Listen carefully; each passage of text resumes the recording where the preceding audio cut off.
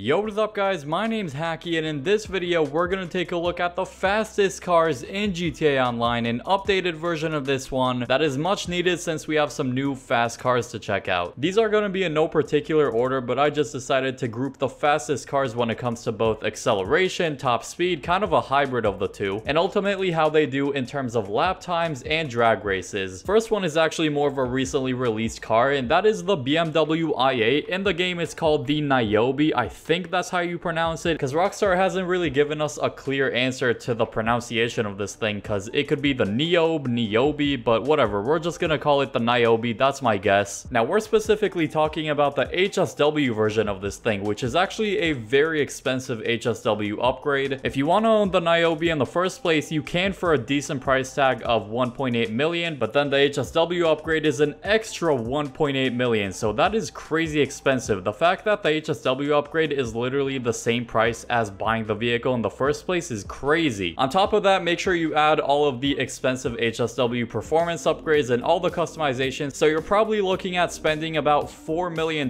more or less for a fully upgraded HSW Niobe. Very expensive, but honestly for people that have the money, it's pretty worth it because it's an amazing looking car and it also performs amazingly. It's really well balanced when it comes to the performance. The speed of it isn't way better than the handling, and vice versa, the handling isn't way better than the speed. Both of them are really good, especially the speed of this thing, since in this video we're focused on the fastest cars. It's a top tier car in the sports class, both in top speed and lap time. The top speed could get to just about 160 miles per hour, which is extremely fast for the sports class. It's faster than most of the supercars we have in the game as well, and the biggest highlight for me with it isn't even the looks, it's actually the performance and the fact that even though it's extremely fast, it still has some solid traction and it's a relatively easy car to drive around. So I'm very happy with it overall, even though it's expensive. That's really the only downside with it, the price of it and the price you have to pay for it, maxing it out completely with HSW inside of the LS car meet. I don't want this video to be full HSW, so I'm gonna mix some regular cars in there for people that don't want to spend extra or just happen to still play on old gen. So this car is available on all platforms, the Benefactor Krieger. It's been my go-to supercar for the longest time, and like with the Niobe, it's got a great balance of speed and easy handling. When it comes to top speed, there's a few supercars that actually have a higher top speed but have way worse handling, and personally I'm someone that just has to have a relatively decently handling car, otherwise it's just too hard to drive for me, especially in races. There's a reason I dislike a car like the X80 Proto. That thing is like almost undrivable, and for a non-HSW car we don't really have to spend as much, so you're not going to be spending nearly as much as you spend with the Niobe, for example. So this one's still expensive. With that being said, just under a $2.9 million price tag, but again, it's a top tier supercar, so it shouldn't really surprise that it's on the higher end of supercar prices. But without all the HSW stuff, you're still going to be spending less than you would for an HSW car. Another car on this list that's surprisingly not a sports car or a supercar, it's actually an F1 car, the BR8 F1 car. Obviously this one's a bit of a different one just because it's a different type of vehicle, and if you didn't know, F1 cars actually have a special feature with them. So if you press down on the left stick, you actually get yourself a boost and you get a little effect on your screen with it as well, giving you even more speed than you already have with an F1 car. And it's no secret that, I mean, the traction with an F1 car is unmatched. It literally feels like you're stuck to the road. So driving an F1 car is definitely something you need to get used to, since it's a bit different from driving other vehicles. But I personally find it really fun to drive an F1 car. The only downside is they have no real armor, so if you're just driving around in free mode, anyone could pretty much just blow you up, but hopefully that doesn't happen and you could just have fun driving around in peace. Then we have the How Special Works Cyclone 2. This is the second version of the Cyclone, only available on current gen consoles, so the Series X and S and the PS5. The main thing about this one is the crazy acceleration. The acceleration of this one is actually ridiculous. The 0 to 60, I want to say, is probably under like a second. I feel like you can even get a good sense of how ridiculous it is just from this gameplay alone, but actually playing the game, you can really feel how fast it starts going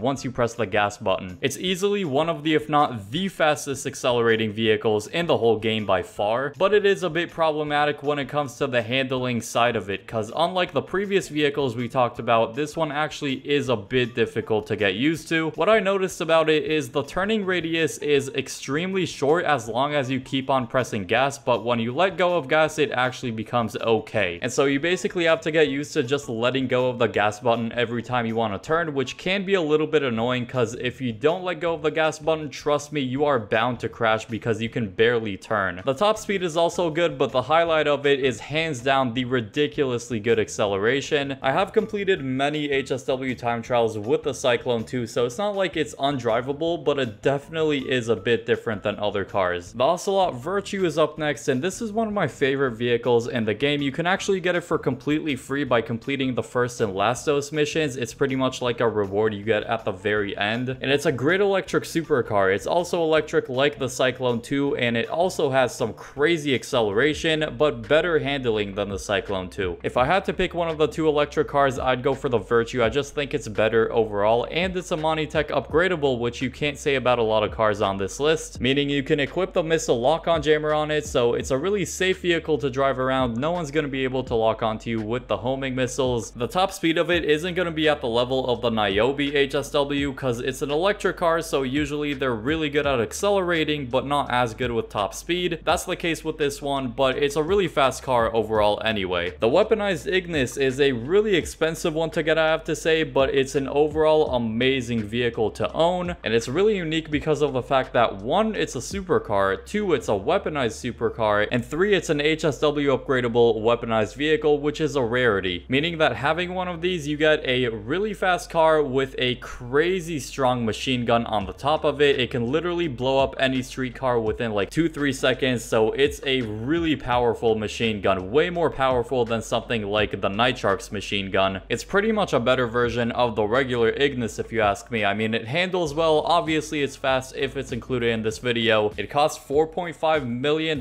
before any upgrades. With the HSW upgrade, it's an extra 500k, so a relatively cheap HSW upgrade, but it makes sense because, I mean, getting the car in the first place is going to be really pricey anyway. How do I say this lightly? It's not the most budget-friendly thing in the world, but it's still a great car. Adding another non-HSW car to this list, we have the Hakiii RSX. One of the better looking sports cars in the game. I really like the looks of it, and on top of that, it's got a really high top speed, even faster than the Hakiii GTO. Buying this car, you're buying a lot of speed, but sacrificing a bit of handling. So let's say the GTO is a bit better handling, but not as fast when it comes to top speed. I prefer the GTO just because, as I said earlier, I'm big when it comes to good handling. The RSX is one of the, if not the most expensive sports cars in the game. That's non-HSW, of course, because the Niobe beats it by a mile. A price tag of just under $3.5 million is definitely pretty freaking steep, especially for a sports car. To give you perspective, that's $600,000 more expensive than the Benefactor Krieger supercar. A bit overpriced if you ask me, but it is a really fast car. Then we have the Hakiii GTO Stinger TT. This is basically the big brother version of the regular Hakiii GTO. This one, of course, is HSW upgradable, and it has a ridiculous top speed. The top speed of it nearly reaches 170 miles per hour. That's extremely quick. It doesn't have enough traction for my liking, especially when going at high speeds, so when it comes to handling, it's all right, but it's not as good. I think cars like the new Niobe are a bit easier to drive even at high speeds. That's only my preference though, yours might be different of course. Then we have the Vigero ZX HSW, by far the fastest muscle car in the game. It is insanely fast for a muscle car. It smokes any other muscle car both in lap time and top speed, and it's a great looking car. I mean, it's based off the iconic Camaro, so I feel like it's a fan favorite in the community along with the Buffalo STX. Let me know which car you prefer, because there's always the comparisons between the Vigero ZX and the Buffalo STX. Extremely fast muscle car right there. Then we have the Torero XO, really sick looking supercar with the pop-up headlights. That's a really nice feature that not many cars have in the game, especially supercars. It has a very clean and simple futuristic look to it, which I really like, and the traction with it is also good, so you get both great speed and good traction, something you can't say about some other cars, like for example the Stinger TT, that is gonna fly off the road when going at high speeds. This one, of course, is a non-HSW vehicle, so we kind of have to lower our standards a little bit, but for a normal car, it's got a crazy high top speed of just over 130 miles per hour. Just wanted to have enough options of non-HSW vehicles that are available on all platforms. If you went on to find this video helpful, drop a like on it and subscribe if you're new to the channel for more awesome videos like these that you do not want to miss. And click the video on screen now for the best off-road vehicles in GTA Online.